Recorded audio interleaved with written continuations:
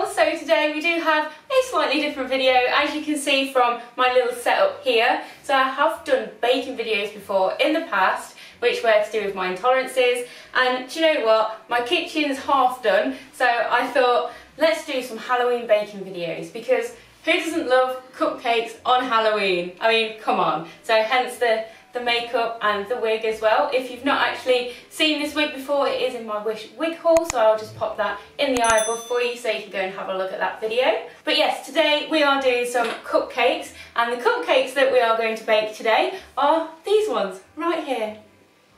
So I do have two camera angles set up, so I've got the one that's right in front of me right here, and then I've also got this one over here. So hello camera angle. So that is just so you guys can actually see everything that I'm doing on this video. So without further ado, let's get into some Halloween baking. So the first thing that I'm going to do is I'm going to make my chocolate spider webs that are actually going to go in the top of the cupcakes. So I'm going to do two different sizes. We're going to have larger ones and smaller ones, and we're going to mix it up a little bit. So in front of me I have my melted chocolate. So this is dark chocolate, and this is what I'm going to use to make my spider webs. So I'm going to make two different sizes of spider webs. I'm going to make a larger one and a smaller one, and then we're going to just mix it up on top of the cupcakes when they're ready and when they're all iced. So in this I do actually have 1 tablespoon of coconut oil. So I've just popped that in there, and it just helps it to melt a little bit nicer, and it's a bit nicer when you pipe it out as well, and you don't need it as hot as you would normally do because it won't dry out as quickly.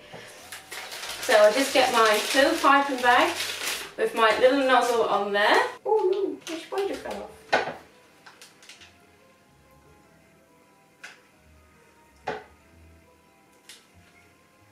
I'm just going to spoon it in, and hopefully it won't run out the nozzle on the end. I'm making a mess! Probably worth folding the nozzle up as well so it doesn't all dribble out.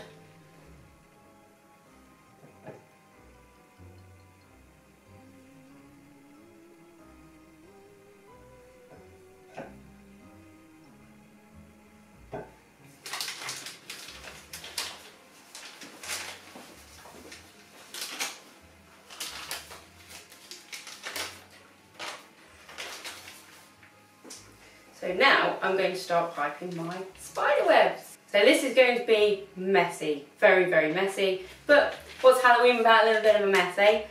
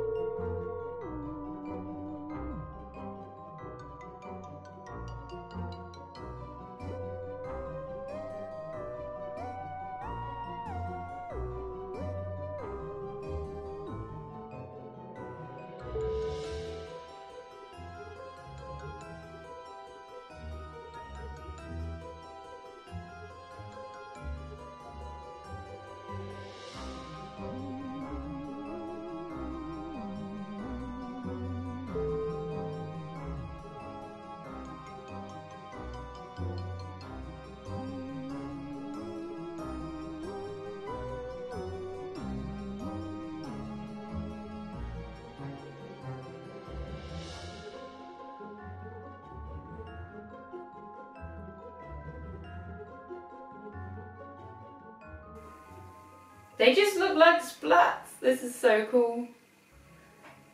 Don't worry, they will look like spider webs. Trust me.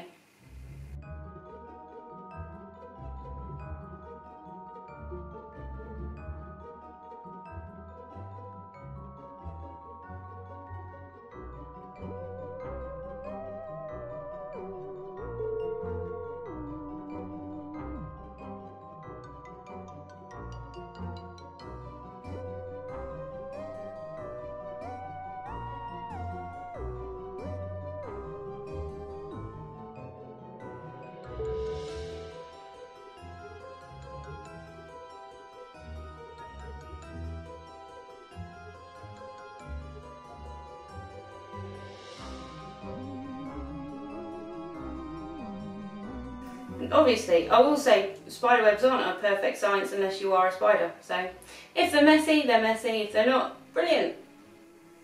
There we go. So they are my chocolate spider webs. Like I said, it's not an exact science when you're working with chocolate, but they're my spider webs, so I'm going to pop them into the fridge. and just let them set while I get on to doing the cupcakes. So for the actual cupcakes, we are going to do a very simple vanilla cupcake recipe, and all that we need is 125 grams of butter. I tend to use salted butter so I don't have to put any salt in afterwards or while it's mixing, so I use salted butter, 125 grams of caster sugar, 125 grams of self-raising flour. I've got 2 large eggs, and I've also got some milk as well. So I actually use soy milk because we don't have any other milk in the house. Any milk is fine. Whole milk just makes it taste a little bit fluffier, but soy milk's absolutely fine. Almond milk, absolutely fine. You can use whatever milk you want. And then also have some vanilla extract there as well, because obviously it's a vanilla cupcake. So these cupcakes I am actually going to colour. I mean, come on, it's Halloween, why are we not colouring these? But the colour that I'm actually going to do is, I do have black cupcake cases, but I am using Americolor and I have a black as well. So we're going to make these cupcakes black. So I'm going to start by actually putting the butter in the mixer. I'm going to let that cream for a little bit, and after that's creamed, then I'm going to add the sugar. So let's get into it. I'm just going to add my butter into my mixer. Make sure that's all out of my bowl. Dee-dee-dee-dee-dee.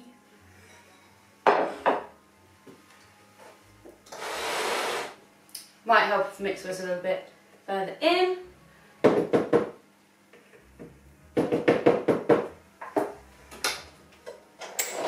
So let's get creaming the butter. And what we want to do when we're actually creaming the butter is we just want to make sure that it's quite nice and fluffy. It is yellow when it goes in, it needs to be a creamy colour when you add the sugar in. Reason for that, you're getting air in there, you're fluffing it up, so you're going to have a nice fluffy cupcake. So I'm just going to scrape it down, mix it up.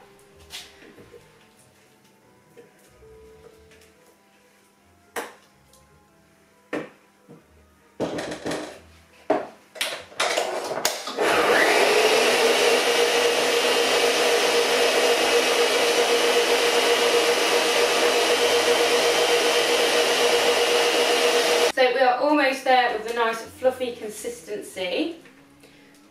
So it's going quite nice and fluffy, and it's looking really good. I think maybe we need another minute on that one, and then we can get the sugar thrown in.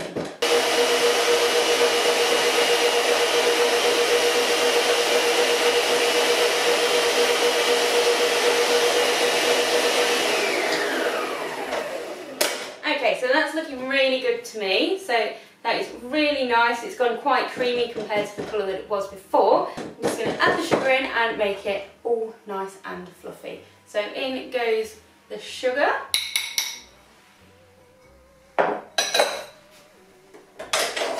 Let's mix it up.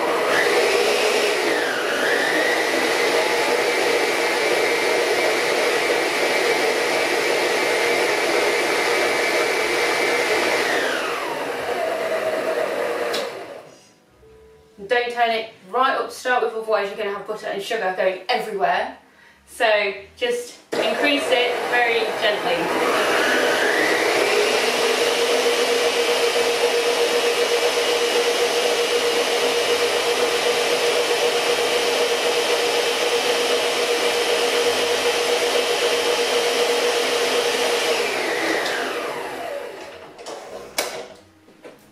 So let's get that combined a little bit more. It's not as fluffy as we need it. So it is still very gritty and very thick. It's got a really nice creamy kind of texture. So let's carry on with that. It may take a couple of minutes just to get there.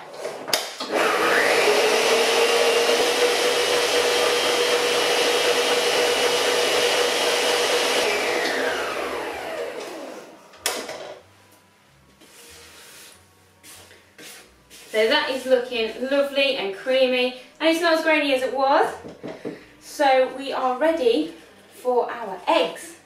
Right, some people think this is really strange and can't quite get the consistency right, but it doesn't matter because the flour's going to go in afterwards. But you've just got to try not to let it coagulate. Is that the word? I don't know. So we'll start off with 1 egg. So I've got both of the eggs in here. So I'm just going to start off with the 1, and then I'll add the second one in when it's all combined.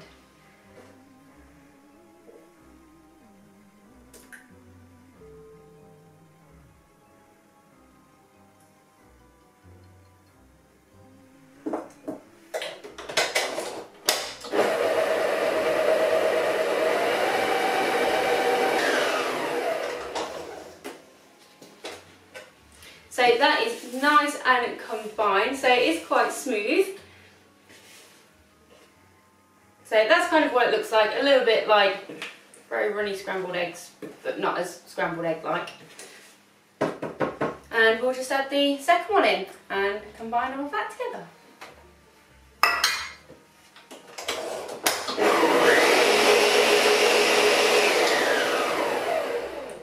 So that's all nice and combined, it's looking good. So all we've got to do now is add the flour. So we'll just add the flour in.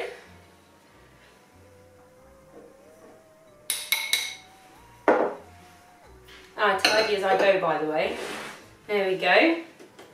And we'll just gently add that in. You don't want to knock any of the air out that's actually already in that mixture. So we'll gently add the flour in on a very, very low speed, and then we'll add the vanilla. We'll add 2 to 3 tablespoons of milk, depending on how much it needs, and then we'll add the food colouring in.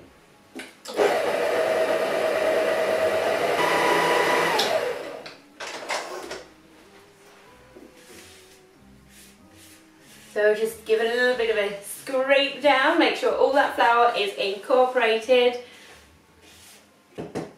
Woo! Nearly made a mistake. So at this point I'm just going to add my vanilla in. I eyeball my vanilla every single time. Usually you tend to put in about 1 teaspoon. Sometimes I put in a little bit more, but I tend to eyeball mine. That was actually about a teaspoon. So that's good. And now I'm just going to add 1 tablespoon of milk to start with, and then we'll see what the consistency is like, and then I'll add more from there. The worst thing you can do is add too much milk and then it goes really runny and then you've got really poor batter. And let's get that mixed up. Okay, so the batter is actually looking really, really good. So I don't think we need much more milk in. I think maybe half a tablespoon more. Half a tablespoon more, and I will get the black fruit dye in. This is so exciting.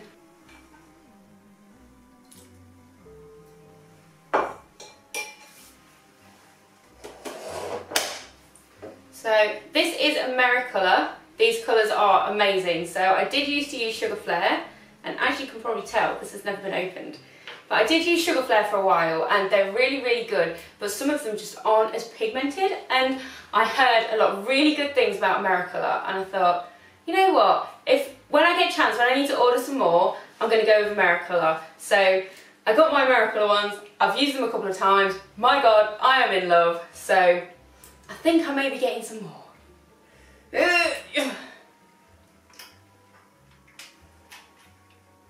But this is actually a food colouring gel.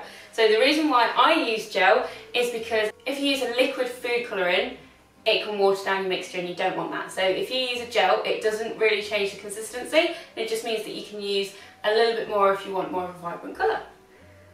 So I'm going to do a little squeeze and see how dark that gets.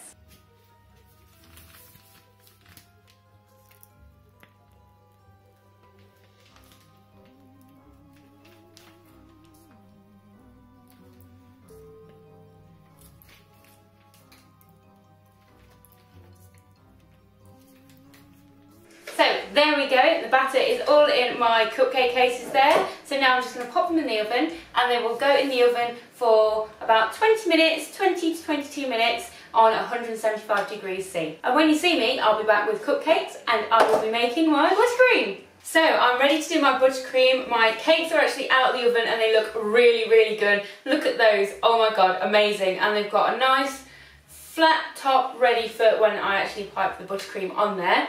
So to do my buttercream, I do need 150 grams of butter. So again, it is slightly salted butter. And then I have, you'll notice 2 bowls in front of me. In each of these bowls is 180 grams of icing sugar, so 340 grams altogether. I also have some more milk just to make it that little bit more fluffy, and my vanilla as well, because we're just doing a plain vanilla cupcake which is just going to look a little bit fancy. So we're going with the vanilla. So what we need to do is we need to get our butter into the mixer and we need to really cream that. So what we need to do with that is get it so it's a very very creamy consistency and a creamy colour, because right now it's quite yellow, so we want it to be a very, very creamy colour, and then we can start putting our icing sugar in.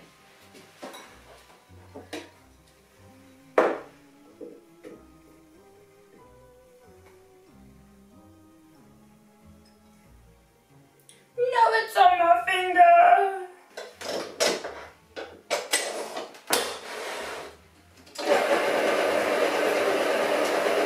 So in order to get it to that really, really creamy kind of colour and that nice kind of fluffy consistency, you kind of want to leave it for a good sort of 5 to 10 minutes.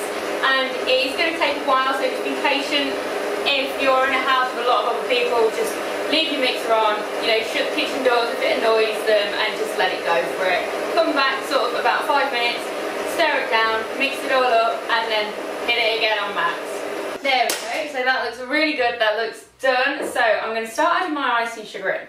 Now, you don't want to add all of your icing sugar in all at once, because if you add it all in at once and you turn your mixer on, literally you're going to be white. By the end of it, everything is going to be white, because icing sugar is very, very fine and it just goes everywhere. So we're going to do it one bowl at a time, hence the reason why I have it in 2 separate bowls. So there we go, that's why I've got it in 2 separate bowls.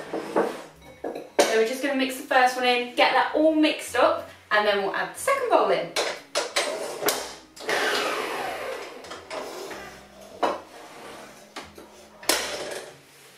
So that's all mixed together now. So that's quite nice, there we go. It's all come together, as you can see. Wow.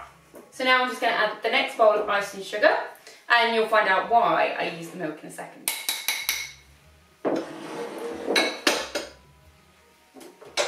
So it's a really low speed again, get it all mixed up. And the reason why I have the milk is, yes, it does make it a little bit fluffier, but if you just add 1 tablespoon of milk in there to start with, it will just help that last lot of icing sugar bring everything all together.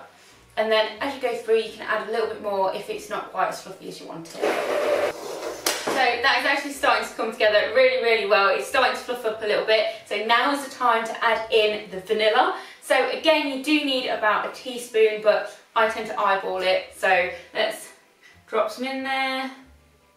There we go, a little bit more than a teaspoon. I like vanilla. Fun fact about vanilla, most expensive spice in the entire world. There we go, bet you didn't know that. So that's my vanilla, that's actually in there, ready to go. So I'm going to mix that around, let it fluff up quite a bit, and then I'm going to add my food colour. This is looking so fluffy, but it's still a little bit thick. So you'll notice when you go to scrape it down, it's still quite thick on the sides.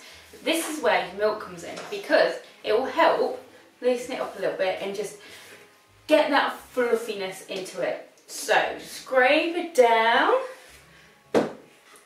Oh! Ta-da! And then I'm going to add another tablespoon of milk in there.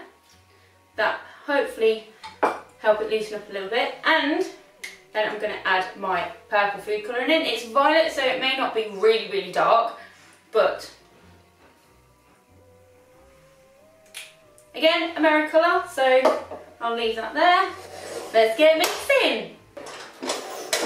Wowza, so I am super, super happy with that. That colour is amazing. I'm so happy I chose purple. So let's just scrape it off here. Oh, spatula is stuck. Wow, I love that colour, oh my god. Just make sure it's all combined, because sometimes at the bottom of the mixer you'll get some that hasn't got colour in, so I'll just have a little bit of a tidy up, and then we can get on to putting the buttercream and the decorations on these amazing cupcakes. I am so excited. Right, so I do have my lovely buttercream right here, and I have my piping bag ready to go, and in here I have the Wilton 2D nib. It's absolutely brilliant. I love this nib. I use it for everything. I've probably got about 10 of them because I use it so much. So I'm just going to get the buttercream in there. I've got my spider's webs out of the fridge, and I've left them on the tray to keep them cool because chocolate melts. I also have some sprinkles here which have got witches' hats and all sorts in there. I've got spiders, so like a little ring, and I'll use those. I'm going to leave these on there because it would be great for putting it in the buttercream. And then I do have some gold spray. So I'm not quite sure how I'm going to do these yet, but we're going to find out. So as before, roll the top over and we'll squeeze the buttercream in and we will get decorating. Do you know what? I absolutely love my buttercream. I've been so many places. Like since I started baking, I've been baking for a few years now. And I spent so long perfecting my buttercream. And I go to so many places and I'm like, do you know what? I'll try one of the cupcakes. I have done it so many times. I don't do it anymore unless I'm being naughty because of my intolerances. And obviously my diet as well. So, but you know, it was like, you'd see absolutely gorgeous cakes and you think, oh my god, this is going to taste amazing. And then you have some of the buttercream and you're just like, do you know what, that's really ruined it. Like the sponge, really, really nice, and then the buttercream is just like too icing sugary. Is that even a thing? But you know where it's like, it doesn't taste, I don't know, vanilla-y or strawberry or whatever else. It just tastes like you've put too much icing sugar in or you've not mixed it long enough. So if you really want some fluffy, gorgeous buttercream, definitely use this recipe. It is absolutely foolproof. You just got to make sure that you are actually mixing everything properly. We don't need the bowl, so let's get rid of that. And now we can get on to decorating. So I have a non-slip mat here. Do you know why I have a non-slip mat? Because when you're piping stuff, you'll snake all over the place. That is a non-slip mat. So here we go.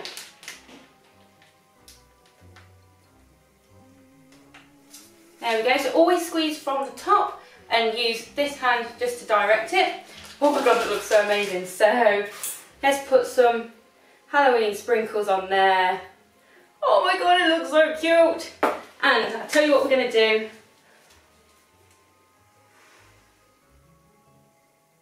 Oh wow, okay, look at that. I am so impressed with that. So let's go for ones with a spider on.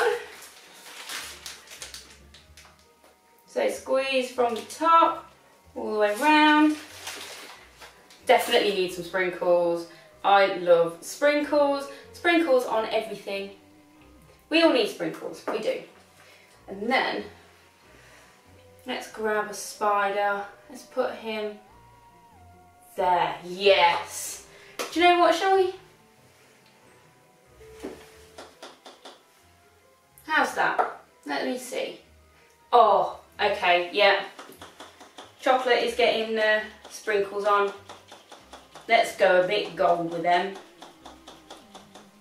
And it's glittery everywhere. It's lovely. So there is the one with the spider on. That is, I love that. Absolutely love that. So it's actually really, really warm in here, so this chocolate is going to melt. But let's try and get all these decorated and then we can have a look at the finished cupcakes.